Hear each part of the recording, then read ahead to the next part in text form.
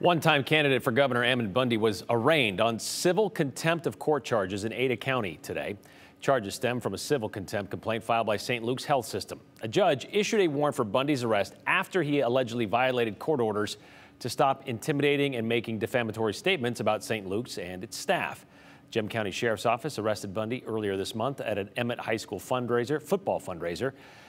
This is a civil case, but if Bundy is found guilty of violating those orders, the judge could issue a criminal punishment. In this case, Bundy is facing up to 6 months in jail. His trial is set for October 2nd in Ada County, and that trial is expected to last up to 4 days.